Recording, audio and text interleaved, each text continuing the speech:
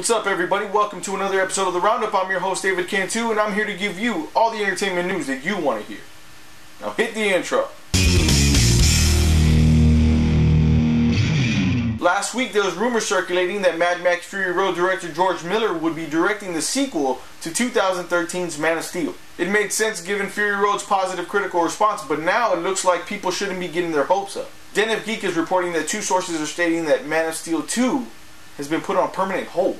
Now, Miller may still be talking to Warner Brothers about a DC property, but it won't be a Superman film. That's unfortunate since it was Man of Steel that got this DC Cinematic Universe ball rolling. It just seems that now that they're making Batman DC Universe's poster boy, they're just pushing Superman aside. I know, Clark. I know.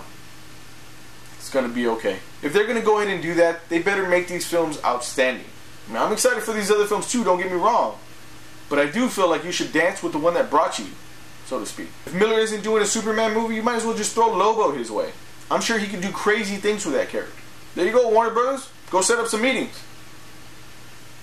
Can I get a cut for this idea? If you're a collector, you may have heard of the company Mondo. They're famous for creating beautiful and very limited movie posters, steelbook Blu-rays, and so much more.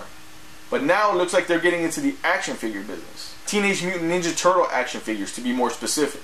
Mondo is creating these 1/6 scale figures to the likeness of the original Eastman and Laird comic from 1984. And I honestly couldn't believe that they're 1/6 scale. That's roughly about 12 inches. That's what she said.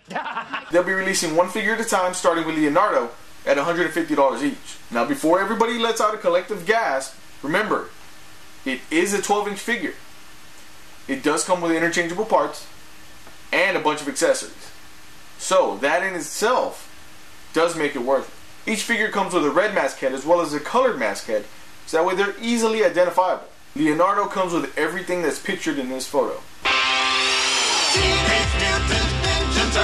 And that's quite a bit included. Mondo is also releasing an exclusive version that comes with Shredder's Destroyed Gauntlet for $10 more. That one looks to be limited to 500 reproductions. With Mondo being Mondo, you know that these are going to be flying off the virtual shelf.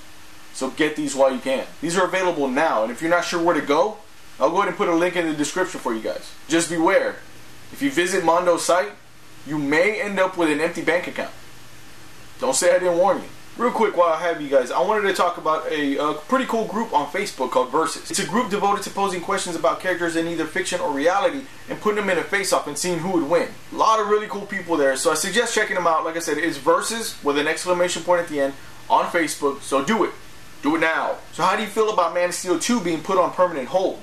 Are you going to be getting any of these Ninja Turtle Mondo action figures?